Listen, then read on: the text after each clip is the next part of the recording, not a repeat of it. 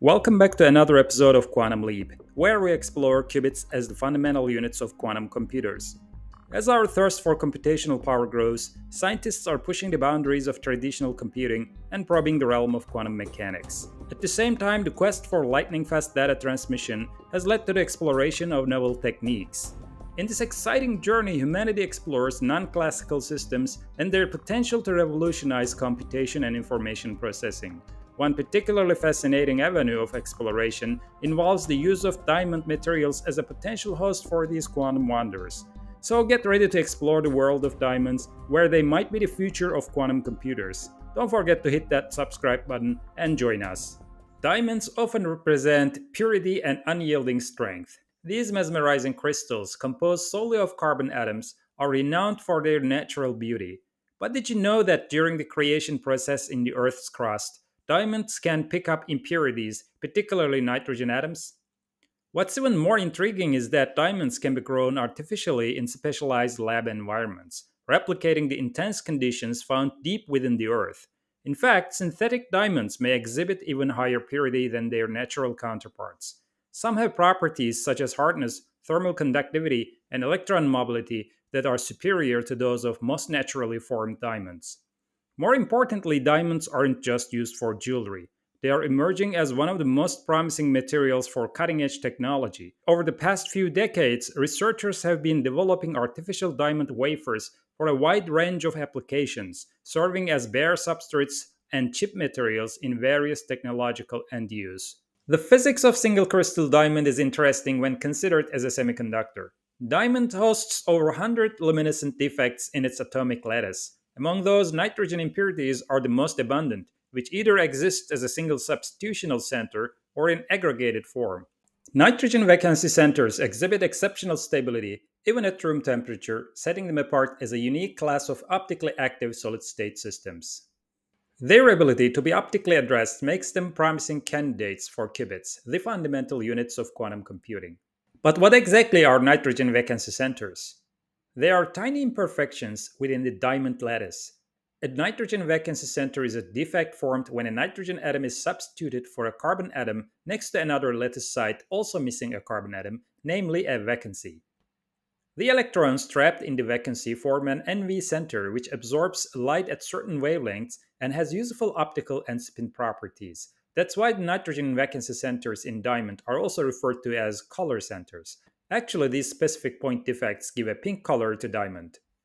This specific defect exhibits a spin triplet ground state, which can be manipulated and measured using optical and magnetic resonance techniques. Spin triplet state is a fundamental quantum property of particles, such as electrons, when their spins are aligned in a specific orientation. In the spin orientation, the total spin of electrons is equal to 1. Spin, in the context of quantum mechanics, is not a conventional rotation, but a more abstract concept that characterizes a particle's intrinsic quantum properties, such as angular momentum. The spin states of nitrogen vacancy centers can be initialized, manipulated, and read out using laser light, microwave radiation, and fluorescence detection. The optical method readily enables the readout and initialization of the electron spin of the diamond NV center at room temperature.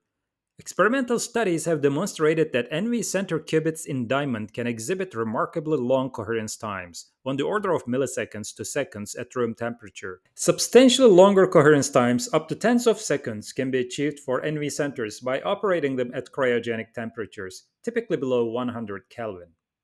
The coherence time of a quantum state refers to the duration for which the quantum system remains in a superposition of states, allowing for the performance of quantum operation without the loss of quantum information to the environment. Hence, coherence times stand out as a key metric for effective quantum computing.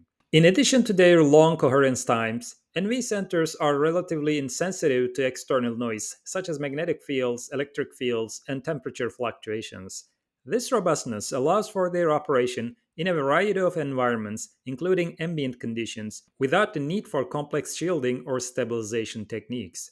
Moreover, they exhibit strong coupling to photons, enabling efficient optical readout and manipulation of their spin states. This optical accessibility simplifies experimental control and allows for direct coupling to optical systems for quantum communication or sensing. In addition to that, these quantum entities can be integrated into various material platforms, including nanodiamonds, thin films, and photonic crystals, paving the way for scalable quantum information processing architectures.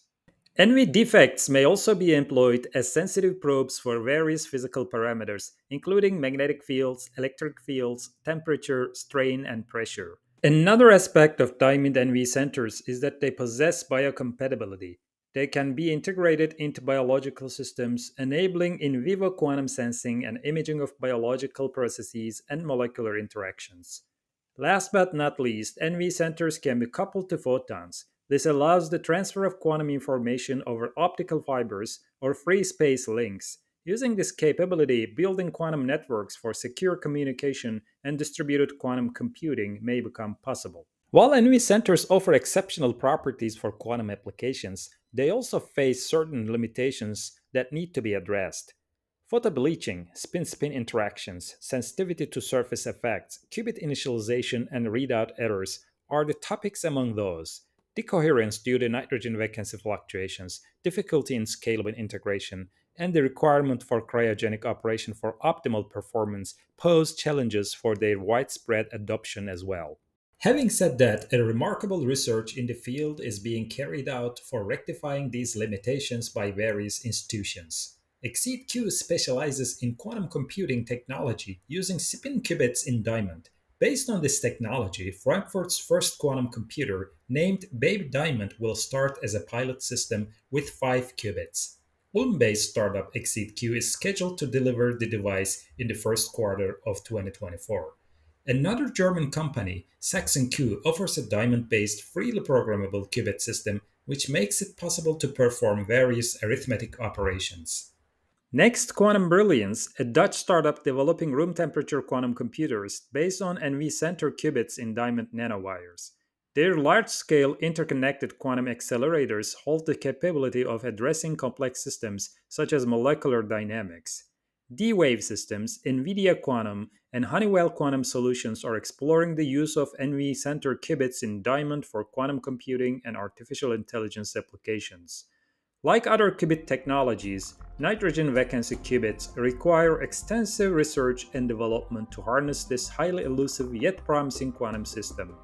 Once high-quality NV qubits are controlled within a framework of managing many qubits simultaneously, it will enable scalable quantum computer architectures. It will also unlock the potential for ultra-sensitive biomaterial detection, along with facilitating the development of quantum sensors for various key application fields.